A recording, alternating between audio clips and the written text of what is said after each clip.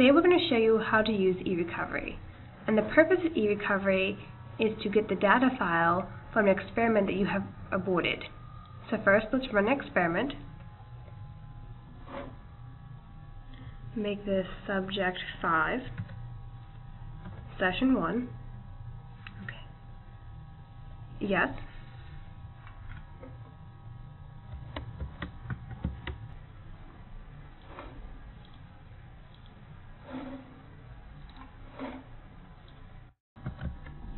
And let's say for some reason you need to abort the experiment early. You press Control-Shift-Alt.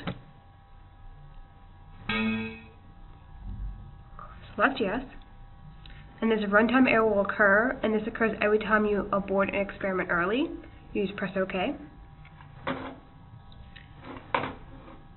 And to find where all your eData8 files should be, you just go to the same file folder where your experiment file is.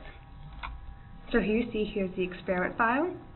Here are eData8 files from previous runs of the experiment that were successful and complete. They each have an eData8 file and a text document file. And here is the one we just did, which because we aborted early does not have an eData8 file. And we want to get that. And to do that, we use eRecovery. So go down to the Start menu, find eRecovery,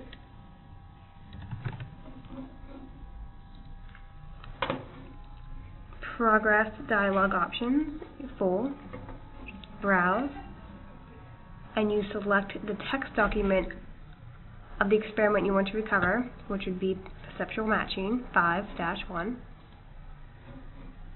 Hit Recover.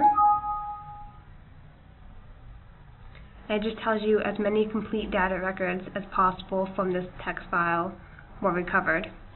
Press OK. Close. You go back to the file folder we were just at. You see here's the experiment file, here are the other eData8 files, and here is the eData8 file we just recovered from this text document. Open it, and there you go. There's all your data from that aborted experiment.